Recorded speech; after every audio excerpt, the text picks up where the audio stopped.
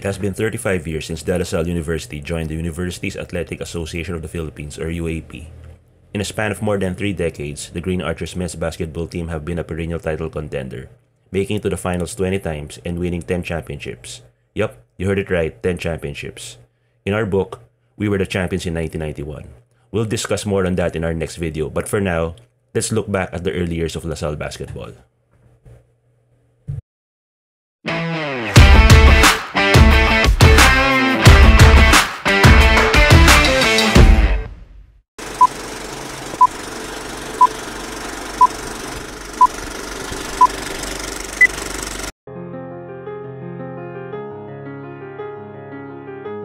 Older generation of LaSallians would remember that LaSalle was a founding member of the National Collegiate Athletic Association, or NCAA, in 1924. Back then, the school was known as De La Salle College. The Green Archers won 5 NCAA basketball titles. 2 of those championships came at the expense of arch-rival Ateneo de Manila. Among the legendary Green Archers who played in this era were Kurt Batman and Lim Engbeng, who both have their jersey numbers hanging in the school rafters. Lim Engbeng, known as the Eagle Slayer, led the Green Archers to 2 NCAA titles. He averaged 32 points per game in his final season and set a single game record for the most number of points scored in the seniors division, 55 points, a record that still stands to this day.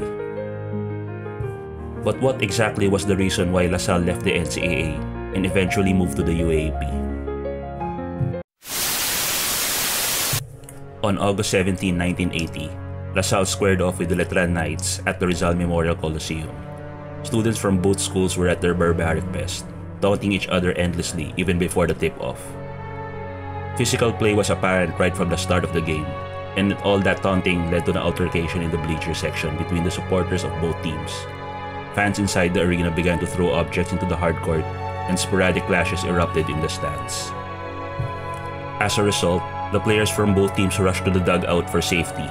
So catastrophic was the atmosphere inside the Coliseum that a large number of spectators were hurt, prompting NCAA officials to call off the game.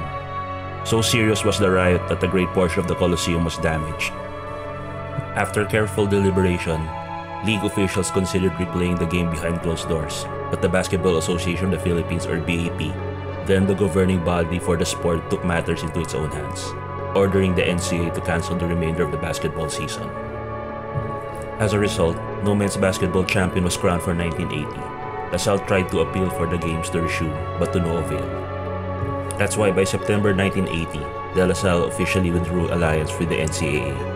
Fed up with the uncontrollable violence that was happening, it became the second university to pull out from the league after Ateneo de Manila left 2 years earlier, also due to violence-related reasons. LaSalle then attempted to apply for admission to the UAAP, but was rejected by member schools, most vocal of which were UST and of course Ateneo, who insisted that LaSalle's entry would only renew their heated rivalry, and the games might be blown out of proportion once again. With no college league to join, the Green Archers participated in various tournaments for the next 6 years with great success.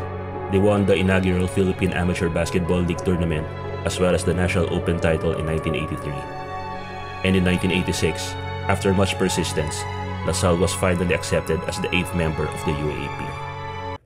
Finishing at the bottom half of the standings in their first 2 seasons in the league, the Green Archers' breakthrough season came in 1988.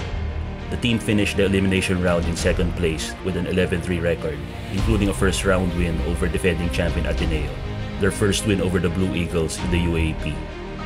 Led by veteran Dindo Pumaren, LaSalle advanced to the championship round, setting up the stage for a title match with Ateneo, their first final series since 1974, when both teams were still in the NCAA.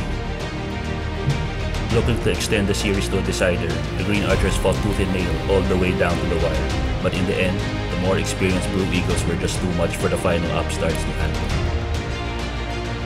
Carrying the lessons from their defeat a season ago, the Green Archers won their first UAAP title the following year. With sophomore Xander Junlimpot leading the way, LaSalle defeated top seed FU Tamaraos in 2 tightly fought matches to clinch the crown.